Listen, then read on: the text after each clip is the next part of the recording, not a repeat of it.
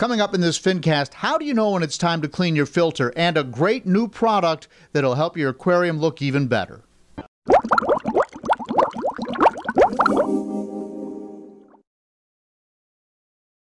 I use the Chemipure Elite and Nuvo 16 and a couple teaspoons in a bag on each side and change it out like once a month, and it just keeps everything pure and clean, no phosphates, everything's good to go. It's pretty much a worry-free system because of the Chemipure.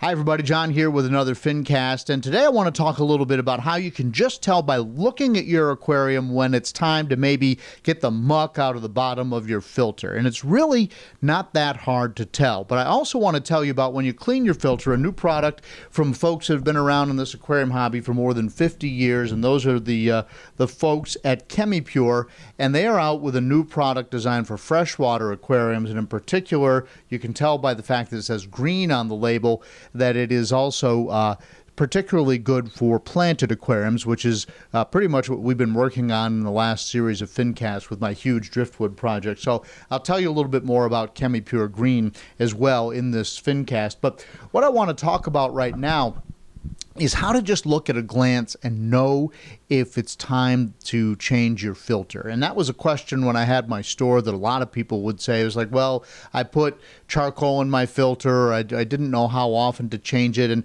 a lot of that comes down to what we call bioload in your aquarium, which is how many fish do you have in your aquarium and how much carrying capacity does that aquarium have? In other words, how big is the aquarium? Do you have plants? What are the other things you have going on in your tank that might be helping keep your water clean, or vice versa? So, and the obvious answer is the more fish you have in a smaller space, the more often you have to change your filtration, right? And if you have plants that are doing well, then they're going to help, and they're going to use some of the waste from the fish, but probably not all of it.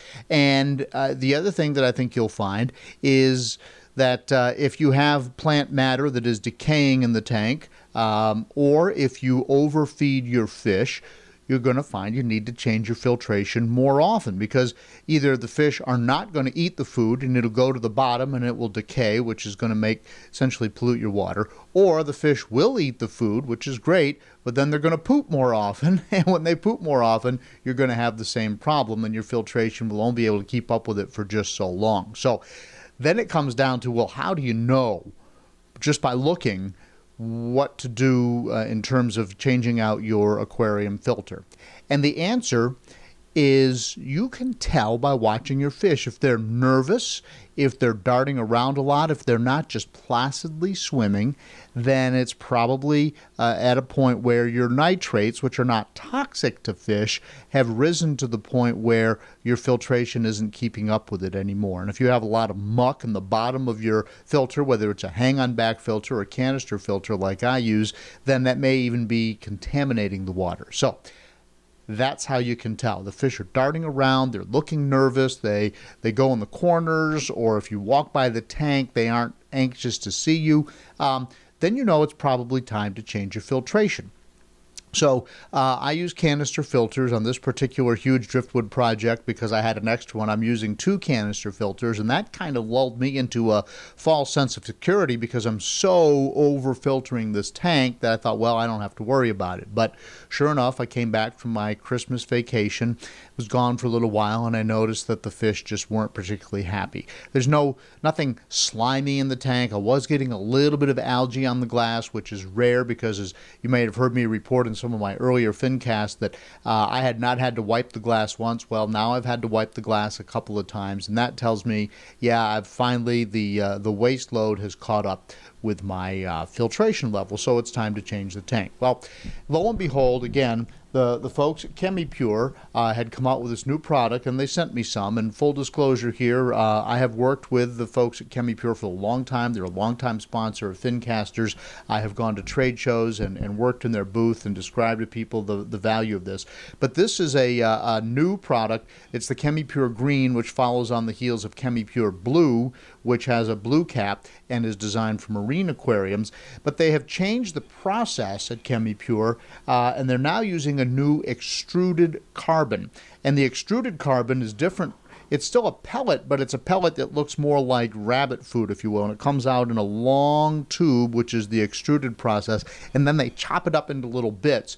But by doing that, they've done a couple of things. Number one, they've created more surface area for the water to flow over, so it filters more using fewer pellets, or it filters more using just as many pellets, and it lasts longer and it's more effective.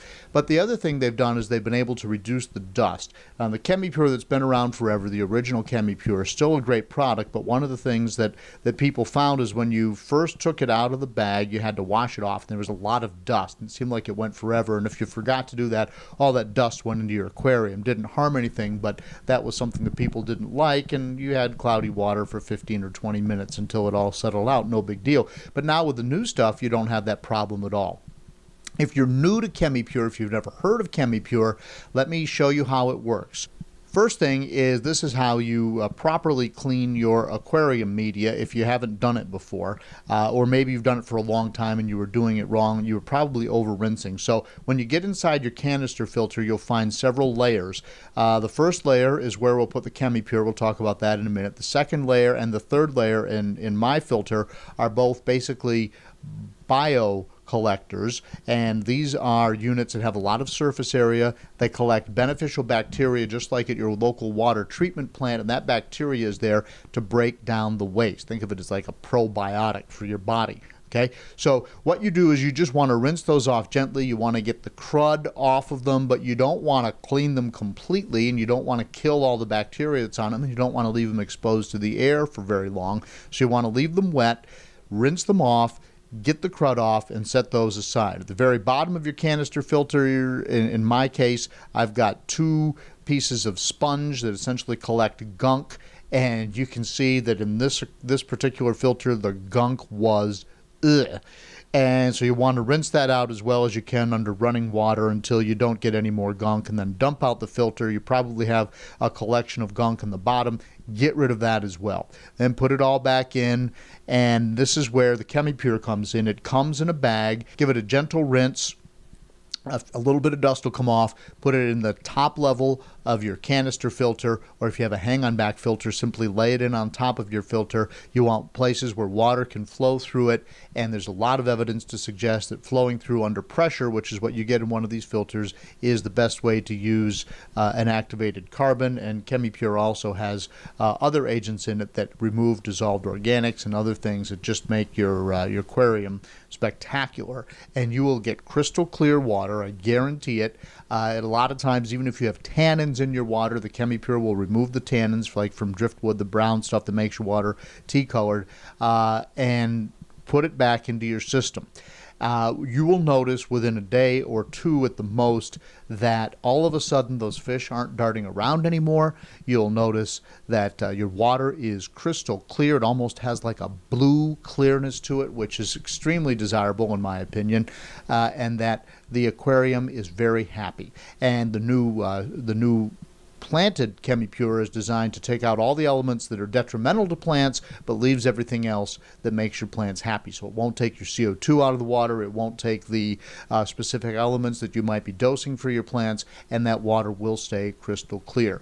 And it is good for up to 4 months, but again, it comes down to the bio load in your aquarium. The more fish you have, the less filtration you have, the more often you need to change your Chemipure. But I'm telling you that this is a product that people have used for 50 years. Some people brag that they never even do water changes, they just change the Chemipure. I'm still a fan of water changes. I think you should do water changes, but this is a product that I can recommend without hesitation. It just simply works. So, new Chemipure comes in 3 different sizes. There's the regular size, which is treats up to 75 gallons, and that's the 11-ounce can. There's a smaller container, which is the 5.5 ounce, and then this is great for nano tanks, the new Chemipure Green, and this is what a lot of people are starting to use in their little nano shrimp aquariums, and you don't even have to put this in the filter. You can simply hang it or hide it somewhere in the tank, and it will do its job. Again, I think it's better with water flowing over it, but this is the Chemipure Nano, and it comes in a, I want to say it's a 2.2 gram package, suggested for up to 8 gallons. So that is also a new product, and I think with all these nano aquariums and these shrimp aquariums, which actually I have one on my desk. I just received this shipment from Chemipure, and I'll be putting it in my shrimp tank to see if that makes any difference. So 3 different sizes of Chemipure Green, and it's a new product just out on the market in very late 2016, early 2017, and you'll be seeing that very soon at your retailers wherever they carry Chemipure. I put the Chemipure Green in yesterday. Already the water is much clearer, and lo and behold, just as I suggested, the fish actually look happier. Just at a glance, just watching the aquarium, the fish look happier, and it really does happen every time.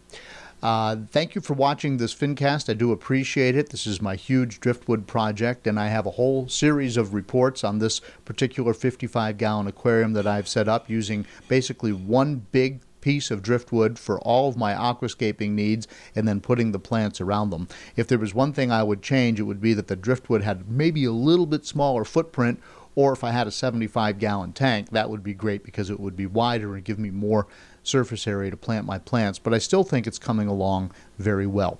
In my last Fincast, we talked about tissue culture plants. Here is a quick shot of the plants that I put in. They're doing very well. They've grown a couple of inches in just about a week and a half, which is as advertised, and they're looking very nice, and I'm very happy that that's moving along so well. I also have a whole series of reports on marine aquariums, including everything from the latest on yellow tang research to how to keep various corals in your marine tank, and I've got a nice 120-gallon marine tank in my office downstairs, and so we've done a lot of videos on that as well. And then, of course, all kinds of videos on cichlids. So if you're a cichlid lover, I'm sure that you will find something that you like in my Cichlid Adventure series. All kinds of stuff on cichlids. Thanks for watching this Fincast. This is the next to the last day of 2016, so Happy New Year to you, and we'll see you in the next Fincast.